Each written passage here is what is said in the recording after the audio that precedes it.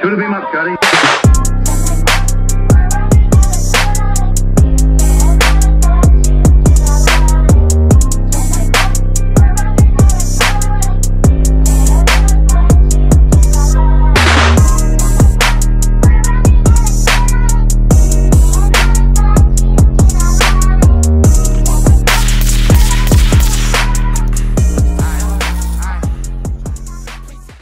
What's up, guys? It's Pink Daddy.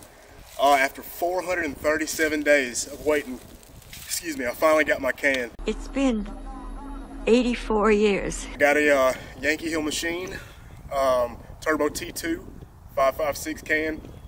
I got it sitting on my 13.7 inch build.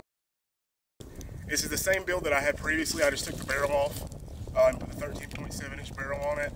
Yeah, I really like this rifle setup. I got it Cerakoted by my guy Nick. Nick Reeves, check him out. He's starting his own business. It's going to be called Wrong Hand Armory. If you want any gun work, any gunsmithing, any kind of Cerakoting, hit him up. He's really good at what he does.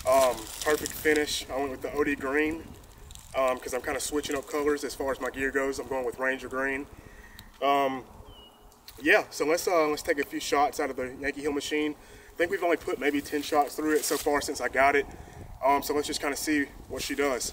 All right, rifle's loaded up. All right, here we go. First couple shots.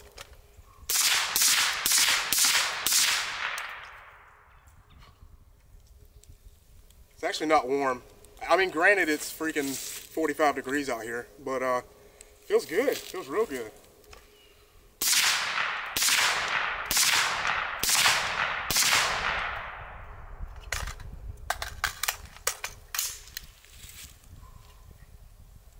I mean, it's hot as heck now, but yeah, I mean, I really like it so far. All right, there we go, you guys. Just put a couple rounds through my Yankee Hill machine or YHM Turbo T2 5.56 can. I mean, even though this is my first time actually like shooting it, I'll be more than happy to do more reviews on it, or just more range time as well.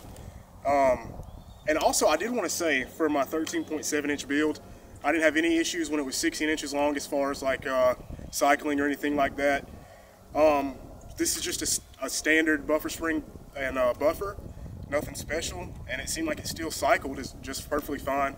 I do have a H2 buffer and a JP Enterprises tune and polish spring at the house. If it does ever come to it, I might have to use that, but man, it shoots. I mean, there's like no recoil to this thing at all.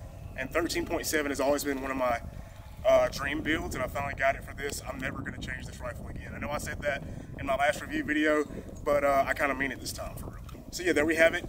YHM Turbo T2 suppressor. Screw you, ATF. Don't ever make me wait on my crap again. That was 437 days. You suck. You try to take the rights away from law-abiding citizens like myself and all my buddies. Hope you're watching, and for everybody else that supports me besides them, thank you for watching. I love you. I'm sorry Brandon wasn't in this video. I don't know where he's at. He's probably butt naked running around in the cold. Bustin'! But anyway, hope y'all have a great day. Stay tuned for more.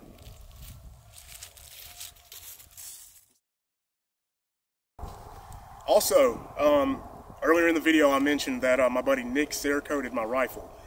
If you want to look him up on Instagram, his name on Instagram is Nick the Lefty. Super chill guy. He's a great shooter, he's a great gunsmith, and he's just a great man. Hit him up, give him some work, help him out. And I appreciate you guys just following and supporting. If you want any work, hit up Nick the Lefty on Instagram. Any Cerakoting or gunsmithing, follow me on Instagram at the Pink Daddy. Same thing on Facebook. And yeah, appreciate you guys.